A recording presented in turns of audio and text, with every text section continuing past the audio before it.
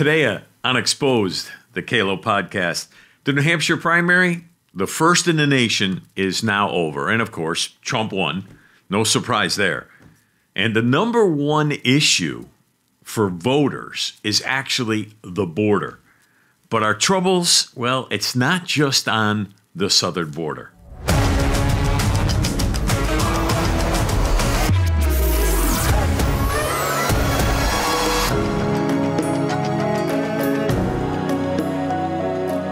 So with all the money from huge donors, many Democrat mega donors especially, with all the media pushing her as the alternative to Trump, with all the pundits telling we the viewers how great Nikki is and how only Nikki can beat Biden, yet fact of the matter is she's out and Trump is in. And this is what you and I have to deal with on a regular basis. We have to be able to discern exactly what the news cycle is really saying. When the first reports came out, it was kind of early in the morning. You might remember if you got a chance to watch it. It was early in the morning, and there was 6 voters that voted in one of the notches up there in New Hampshire. And it was 6-0. Nikki wins all 6 of these votes. Now, this is relatively a very Democrat small community normally anyhow, but you should have heard the news media. Boy, they were, oh my God, she wins all 6 votes. Could this be a sign of what's to come? I mean, it was just absolutely ridiculous. But by the time the race was called that evening, it was obvious that although Nikki did a pretty good job, let's face it. I mean, she did come from behind.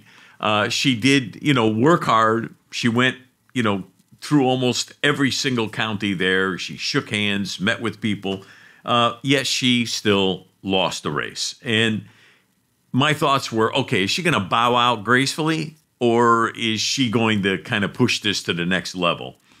And I was wondering, because here's the thing. Will she end up taking this 2 or 3 or 4 more states, or who knows how many, or is she going to get beat like a dirty rug? Because I think if she puts herself out there too much, Trump's going to wail at her, and she's going to lose in big, big digits. And I don't think that's going to really do well for her political career in general. So I think against all odds, as I'm watching the news unfold, I'm saying to myself, well, there's no way she's going to stay in this race. I mean, she knows she's losing already in her home state. She knows Nevada is definitely a loss. There's no way she's going to stay. But I was wrong. There she was. She gets up and she does this almost like a victor speech. Like, well, we won. Well, we did it. Although she didn't use those words. She was on top of her game. She jumped ahead, made the announcement very early in the evening. I mean, right after the news called the race for Trump. She comes out. And now with DeSantis, gone from the race and him throwing his support behind Trump, I just couldn't believe my eyes nor my ears that she was actually taking a victory lap. Because I would think at this point in time, if she really cared about America, she would get behind the lead candidate and let's make this thing happen. Let's get into the race itself. Let's destroy Biden while we still have a chance. But that didn't happen.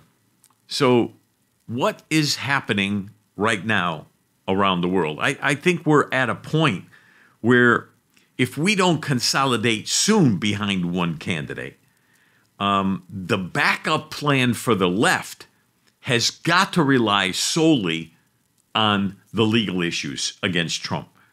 And believe me, they're going to be working diligently to try to get something to stick, because I don't know what else they could possibly do. Of course, we don't want to think about the worst case scenarios. But the surprising thing about this whole race is that it seems that Trump has been kind of a different candidate. He seems to be more subdued, more gracious, and I believe more presidential. Now, of course, in his remarks when he got out there, he was, fairly upset that Nikki would take the bow as if she won the race. But the news media, especially on the left, they just have been driving me crazy because here's what they were saying. Well, there's never going to be another election. This is our last election. And I'm like, what? What are you saying? This is our last election. They were literally saying that if Trump gets into office, there's not going to be another election, that he's going to somehow be a dictator. I mean, come on, he wasn't a dictator the last time he was in office. It's almost to the point where any reasonable, rational person who watches the news has to walk away saying, these people are crazy. I mean, they're really throwing the kitchen sink at Trump, trying to make him look like the worst candidate ever. I mean, a dictator, never going to have another election. Another interesting thing that was unfolding, and that was that Biden, as you might know, he decided not to bother with New Hampshire. There was a little controversy about him not wanting New Hampshire to be first. And so anyhow, he had to be a write-in candidate if you were going to vote for Biden. And what happened last night, and this to me kind of tells volumes, if you will, about the left. He won 40% of the vote. He never showed up there. He didn't do anything at all in the way of running for election. And these idiots actually voted for him. They wrote his name in, and he got 40% of the vote and won the primary for the Democrats in New Hampshire. So to me, it's extremely clear that, no, they're not independent thinkers. I mean, the left, they seem to be blindly following behind the maestro, the puppet master, Barack Hussein Obama. I still think he's the one pulling all the strings. I mean, to keep Biden pretty much locked up in the basement, I mean, he has one news conference. He has they call it a rally. They got like 200 people there, and of course they zoom the cameras in to make it look like he's got a large audience. They don't dare zoom out to show you. The lead in New Hampshire started to close between Nikki Haley and Trump.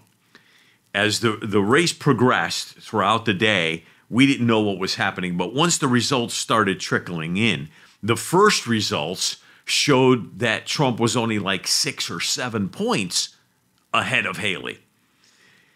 But by 8:09 p.m., they called the election for Trump. And at that time, he was up, well, between like 10 points and 8 points. It was kind of fluctuating because there was only like 10 or 15% of the vote that, had been counted to that point. So the lead really was kind of immaterial. The fact of the matter was Trump was going to win. And they called the race. He won the race. But yet every news channel, other than like Fox News or Newsmax, every other news channel was like holding out all this hope for Nikki Haley. Something else that was pretty significant and a little hard to understand is that New Hampshire is one of the few states that allows voters to switch parties in order to vote in the other party's primary. And what they found through, polling after people went in and voted, they speak with people and, kind of get the sense of where they were voting and what they did and whatever. They found that like 40% of those who voted for Nikki Haley were not just independent. No, they were Democrats that switched parties to vote for her. I mean, this kind of tells me something. I don't know about you. I kind of think you're just about as smart. And we look at that and we say, if the Democrats are crossing over to vote for Nikki Haley, that should be a clear sign to us that, well, I don't know if she's really the greatest candidate in the world for Republicans. So the call of continuing on as a second-tier candidate, down to Nevada and then over to South Carolina, the only way that makes sense is if you were going to win somewhere. I mean, if there's only 2 people in the race and you keep coming in second, what does that mean? Well, it means you're a loser, okay? It's great you're second, but there's nobody else in the race but the 2 of you. So if you come in second, it means you came in last, okay? And I don't understand why you would keep going. Now, you got to have money to keep going. And we know that Nikki's got a lot of money. And that came from the wealthy Democrat donors. So there's something underlying all this. You know where I'm going, right? The money is coming from never Trumpers. It's coming from the rhinos in the Republican Party who want Nikki Haley to be president, because if she's president, at least they know, they're not going to get indicted. They're not going to do a full investigation on what happened in the 2020 election or what happened on January 6th, or all of the, frivolous lawsuits that have been coming against Trump. There's not going to be any investigation into that if Nikki Haley were to be president.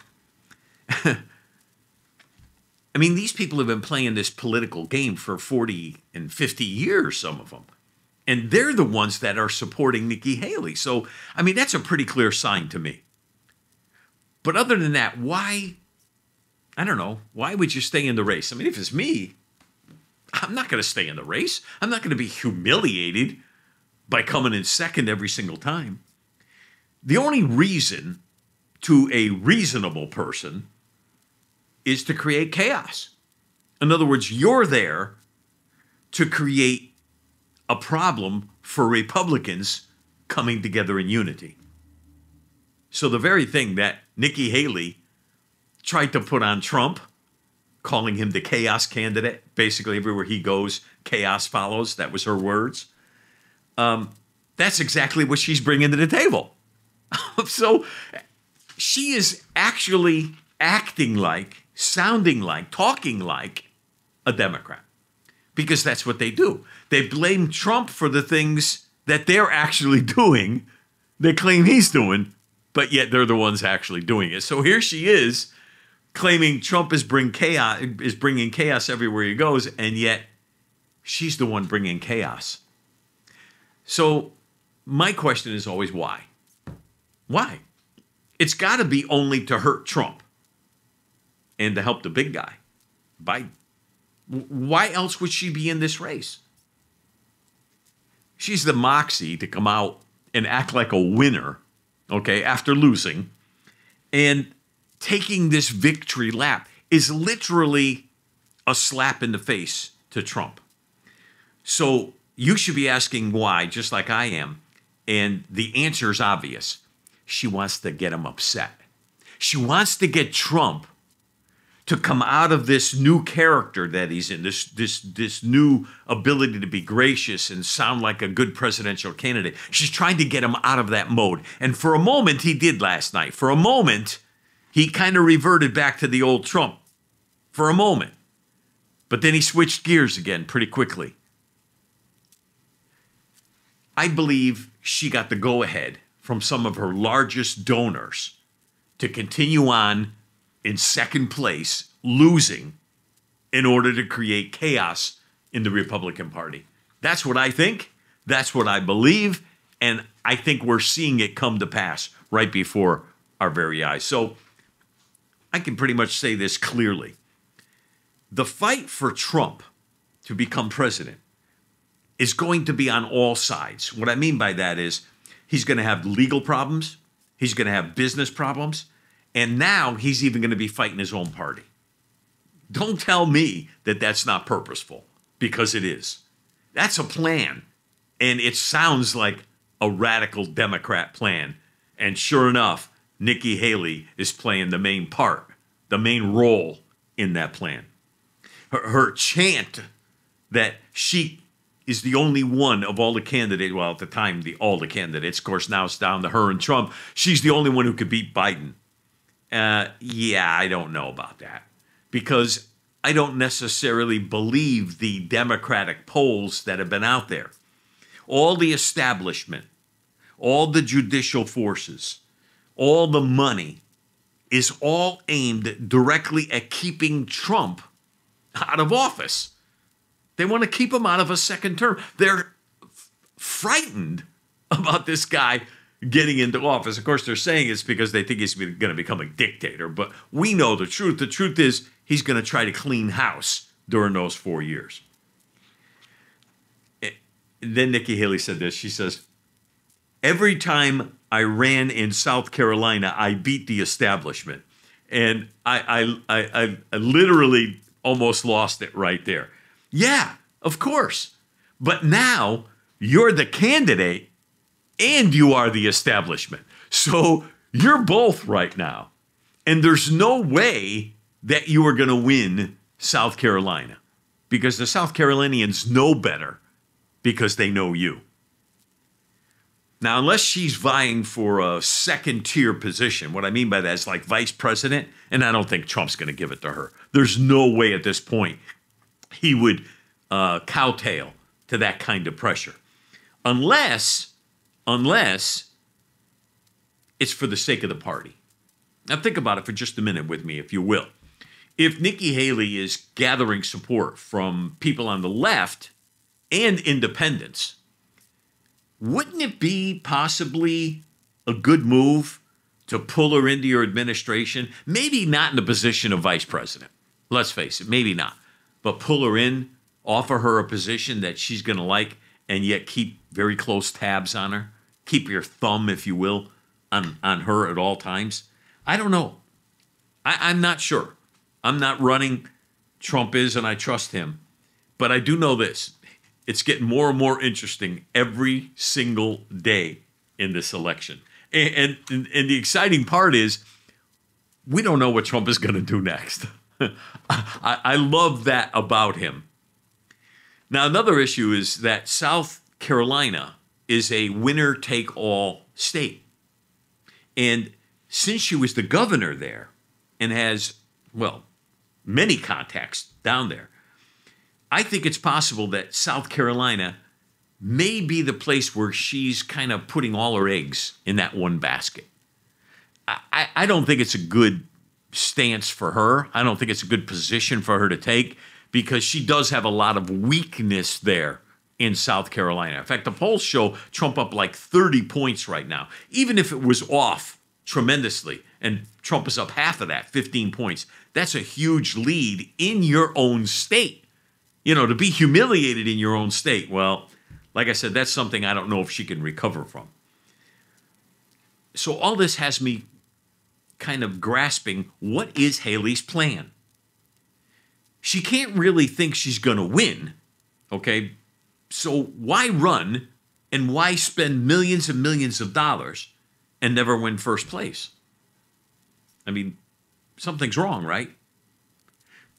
Could it be she wants maybe a little more name recognition? Could it be she wants to be shown as a fighting candidate, which, in all honesty, she is. She's fighting. I don't know. But the interesting thing about last night is the numbers behind the numbers. In other words, we hear about, who won and who lost and what the margin of victory was. But the numbers behind the numbers show that there's still a large number of Republican voters who will not, under any circumstances, vote for Donald Trump. So if Trump is going to unify this party for the sake of the nation, I mean, he's going to be put in a very tough position, I think. And I want to win. I don't know about you. I want to win. As long as Trump is the number one candidate, as long as Trump is the president, it almost doesn't matter who the vice president is.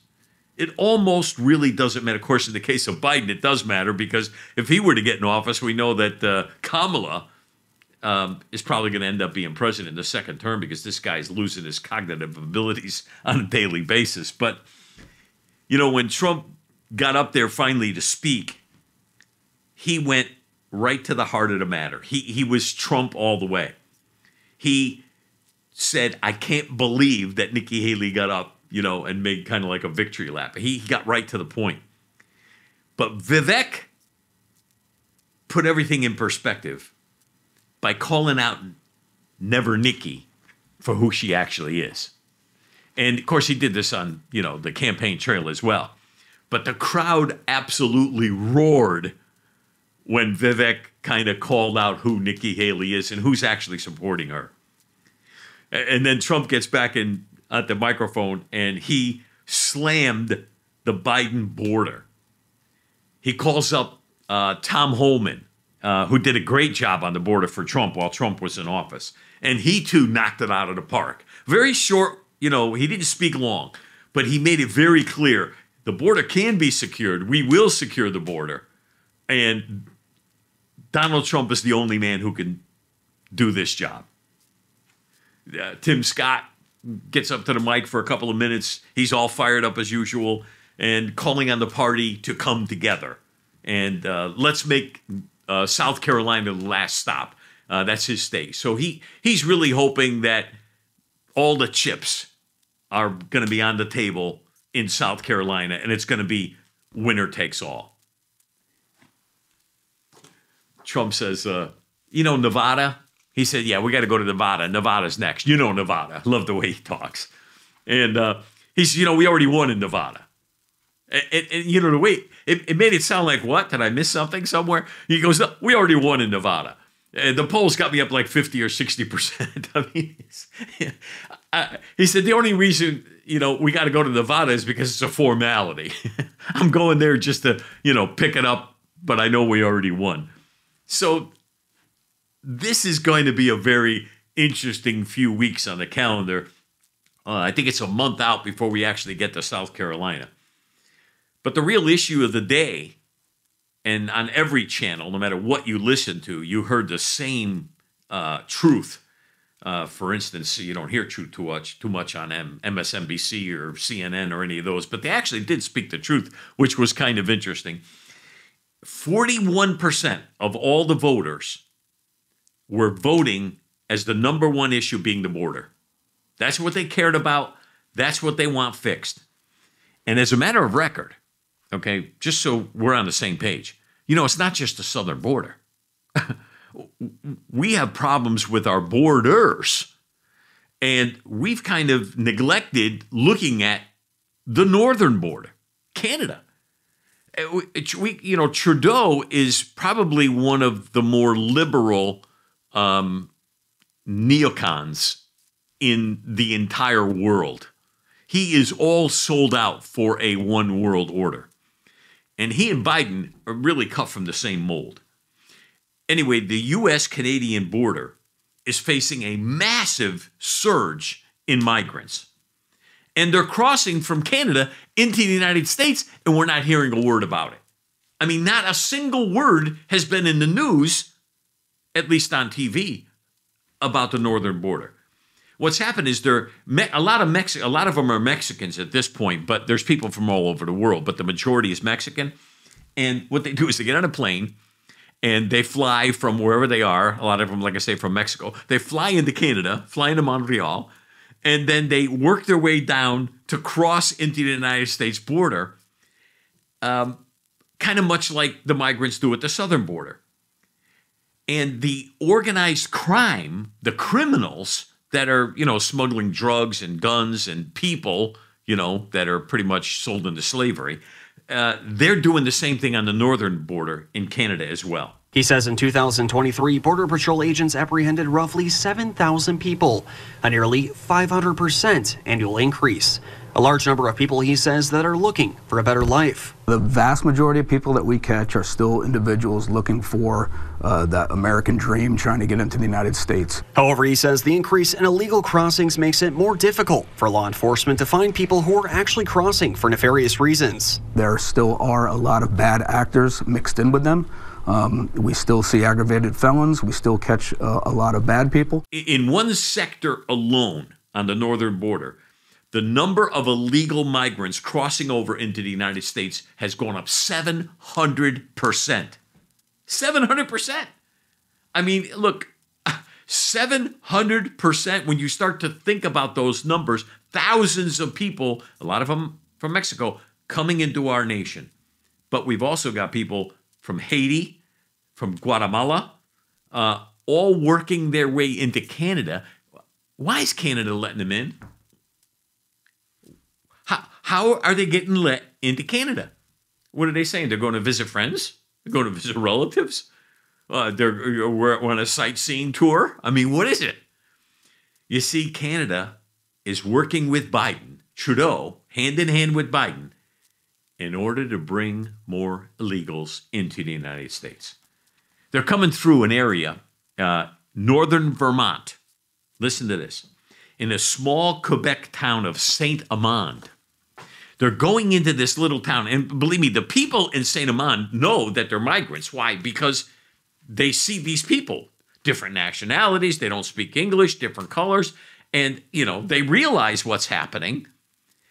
So it's not unusual for the people in this small town and other small towns along the border to see migrants crossing the border into the United States every single day.